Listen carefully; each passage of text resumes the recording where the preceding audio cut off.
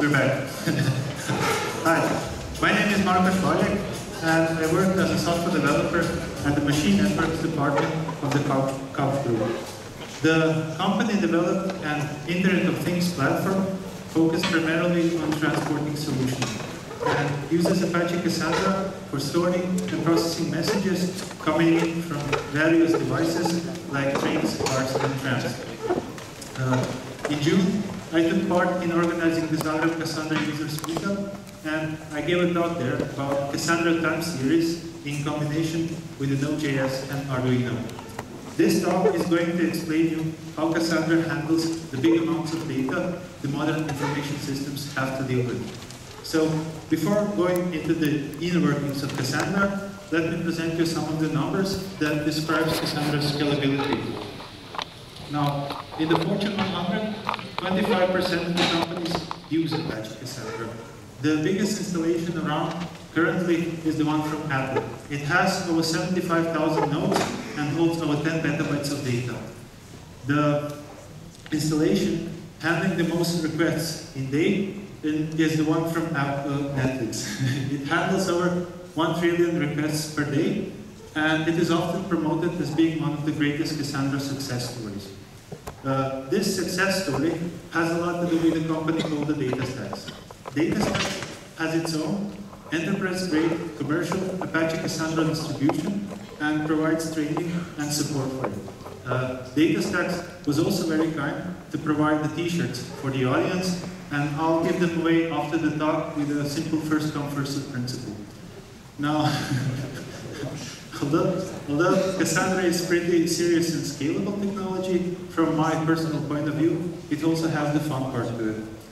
Now, I managed to install the Cassandra on my Android TV box and home, and I hooked it up with a little bit of Arduino and Node.js, and I started to measure the light levels and the temperature near my window. One evening, there was a storm, so I immediately went into the data to see what's going on. And the spikes on the graph are actually lightning strikes. So my improvised Cassandra-powered indoor weather station turned itself into a lightning detector, just like that. Now, Cassandra is really fast at writing, and it allows you to gather data even when you don't know what you're going to do with it yet, kind of like I did. So, now, before going into the inner workings of Cassandra, let's explain some of the theory behind it. So, in the year 2000, Eric Brewer published the CQL Theorem. This theorem states that every distributed system can simultaneously provide just 2 out of 3 guarantees. The guarantees are shown as vertices on a triangle, and the possible choices are sort of shown like circles. Next to the possible choice is also an example of a solution that delivers those guarantees. Now, let's start with the guarantee of consistency. The guarantee of consistency states that every node within a group of nodes gets the data from the most recent write. The guarantee of availability states that every running node responds to a query, regardless of if it has the most recent data or not. The guarantee of partition tolerance states that the system continues to operate despite network outages or message failures. So, with the Cassandra, the choice is more towards availability. We have the examples of the other solutions. For instance, Mongo is more towards consistency. Now, consistent systems have to wait for the information to propagate through all of the nodes. And the systems oriented toward availability, they kind of respond with whatever data they have at the moment. So, now, with the Cassandra, as I said, the choice is more towards availability. Now, how does Cassandra even distribute the data? I mean, there's no master node in Cassandra. So all of the nodes in the system use the following technique. It's called consistent hashing. But what do we do with it? Cassandra distributes the data in a way that every row gets assigned to a node. Now, this is done with the help of a hash function. Now, let's imagine that we have a simple hash function that hashes to only 100 values. And Now, if we take the row key and make a hash out of this row key, this returns us a number. If we partition the possible output of the hash function to sections that belong to node, we can easily find out to which node a row belongs. Now, in our example, the first 25s go to the node A, the next 25 to the node B, and so on. In a distributed system, we will often need to copy the data just in the case that the node fails. Now, we'll again use this ring, and we'll go around the number of times that we need the data to get stored. So, for instance, if we wanted 2 copies for the node C, we would just make a replica to the node D and A. Now, in reality, having 100 values is probably not enough. So, yeah, okay. Now, okay, Cassandra actually uses a member-3 hash algorithm. It has a slightly larger range than 100. But on the previous slide, the ranges were partitioned manually. And this is how Cassandra was doing it before. But in practice, this often led to various kinds of errors and inconsistencies and whatever. Now, the Cassandra engineers then thought of the following. Okay, we'll let every node pick its marker on the range. And we would have a situation similar to this. Now, one thing that we noticed right away is, okay, this division is not really fair because the node D got a lot more data than the node C did. But how do we go around this?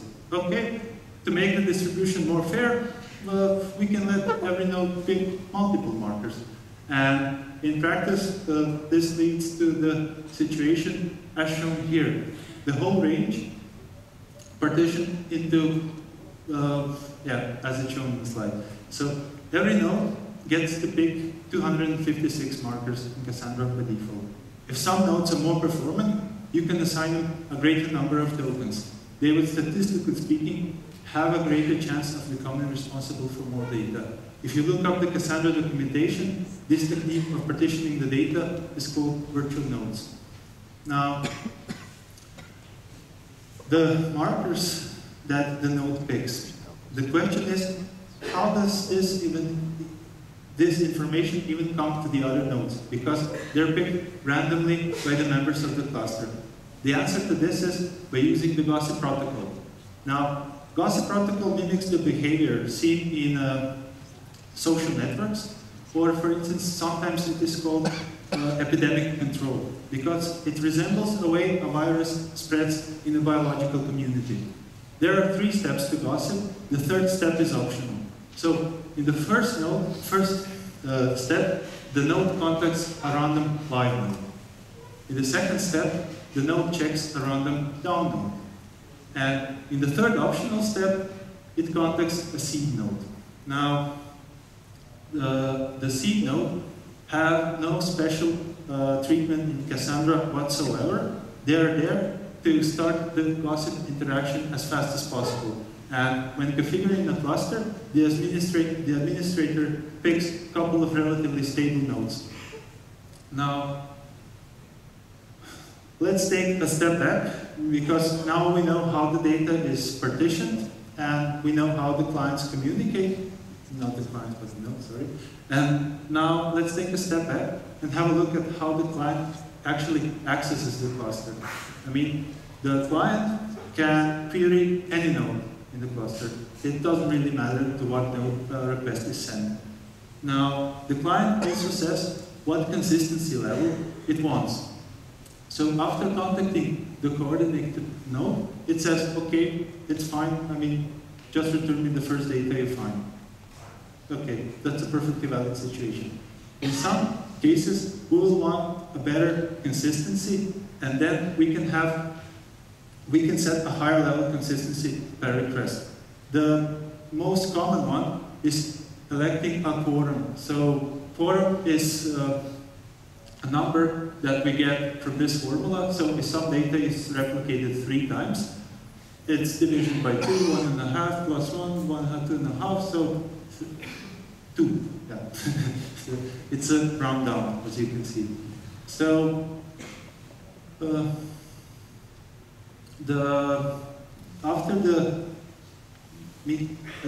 now let's move to the right path.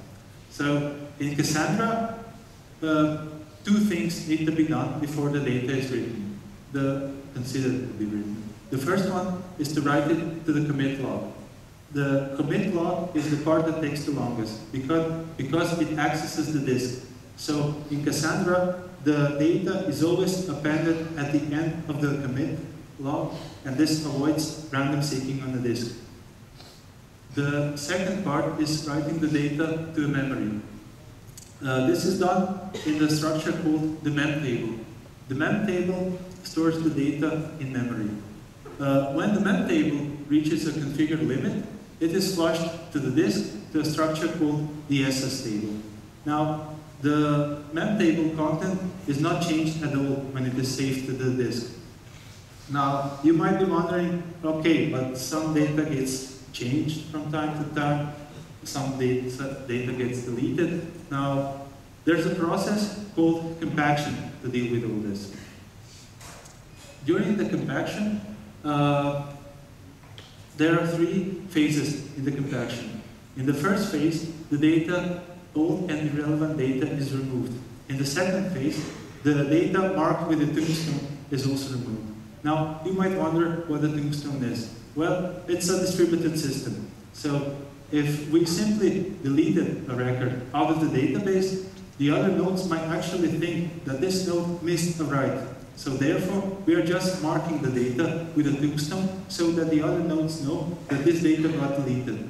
So in this second phase, we are moving the tombstone data out. And in the final phase, we consolidate the data, we rebuild the indexes again. This pretty much concludes the writing of the data. Now, let's move to reading the data out of the Cassandra. One important probabilistic data structure that is used here is the Bloom filter. Now, there's some theory behind it, but in short, let's imagine that we have a 12 bits long Bloom filter. Now, we can hash the values, and let's imagine that the value that's going to be placed in set is hashed with only 3 bits. And now, those values are represented in 1. And then we will fill the filter with the values A, B, and C. Now, if we wanted to check if the value is in the filter, for instance, some value D, we would check it on the 3rd bit, on the 6th bit, and then look up on the 11th bit, there's no data, so okay, the D is probably not in there. There's a little catch with this Bloom filter, because the bits are shared, as you can see. So sometimes the Bloom filter will return, okay, it's in there, when it in fact isn't. This is called a false positive.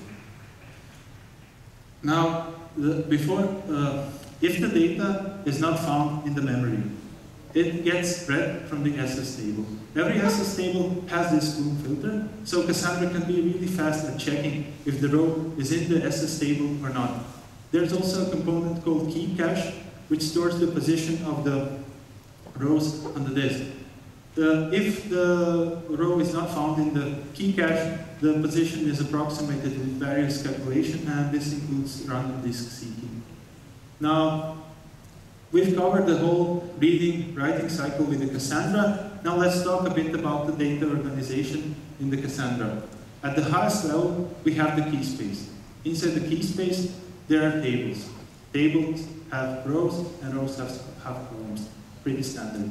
So let's have a look at how the Cassandra manages all those data organization elements in the Cassandra Query Language.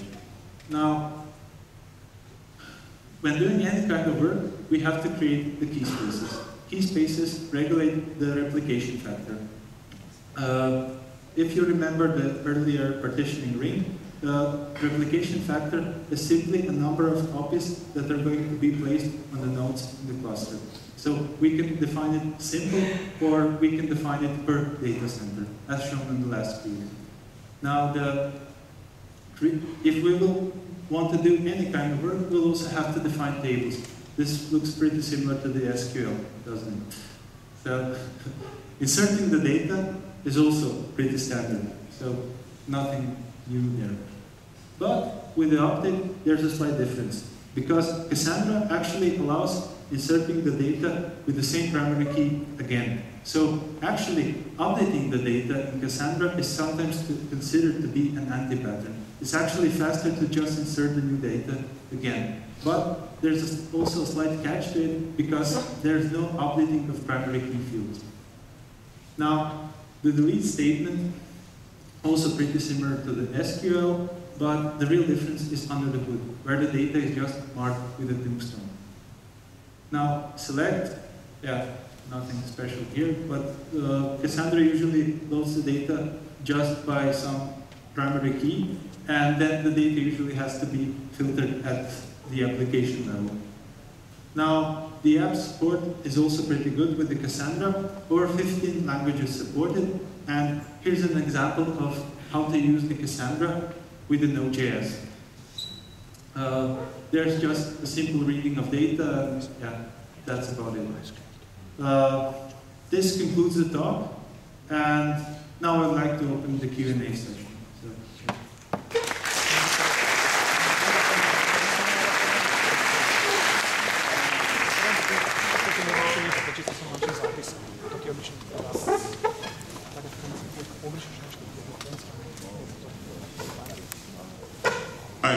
You mentioned the compaction phase. Yeah. Is it that done like a batch process in parallel, or is it done like a batch process or continuously?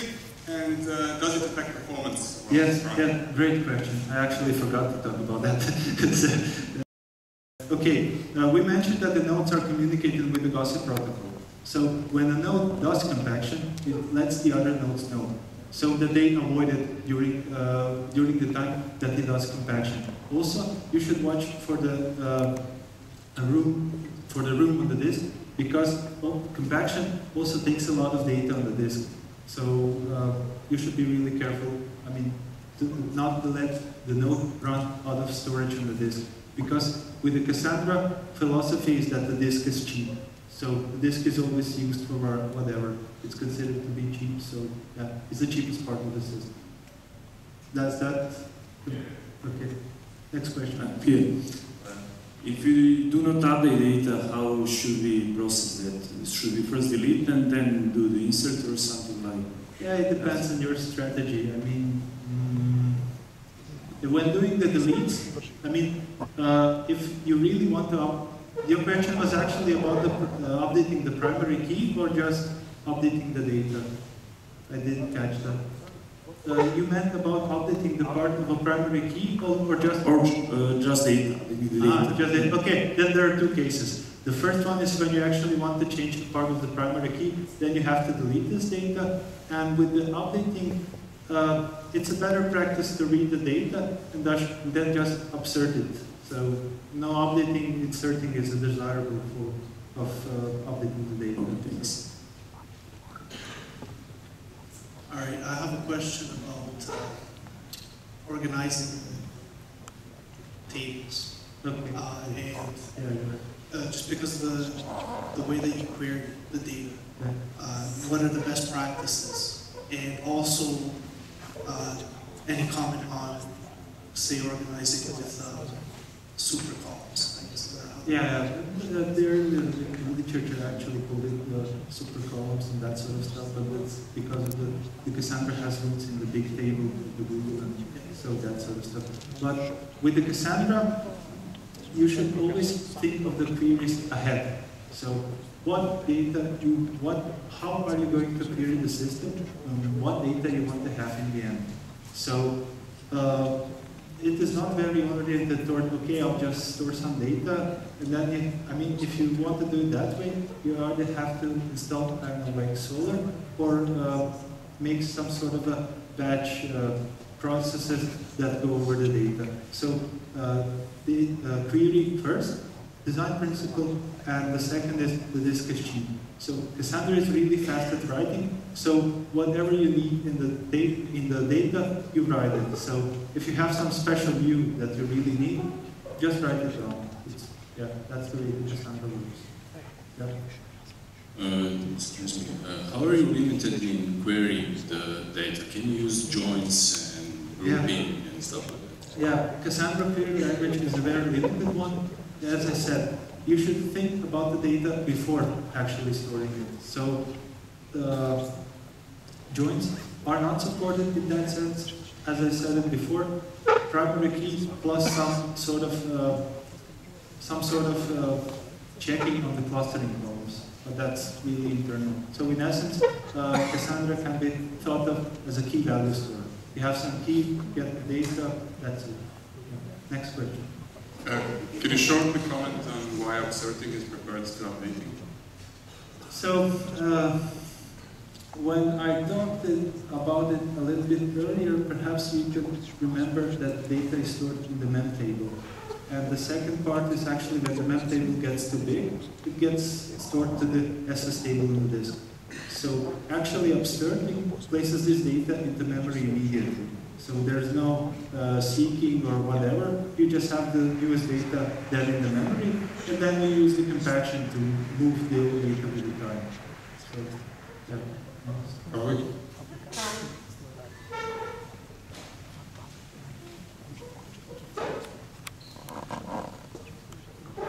You said that the Cassandra Query Language is really limited. Do we have to use it?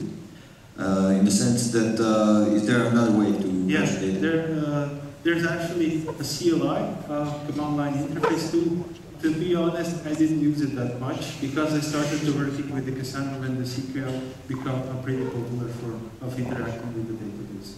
So, but there are other ways, and I use it in some works, this CLI tool, when I wanted to see how the data is really laid out on the lowest level. So it's pretty useful there. Also, I had some trouble with, sometimes it is hard to access the binary data or something like that. So CLI is still a bit better there, but the data stacks and the Cassandra community tries to push the CQL as much as possible. Yeah. Next. We have time for another questions. Thank you, Mark. Yeah, okay, free t-shirts.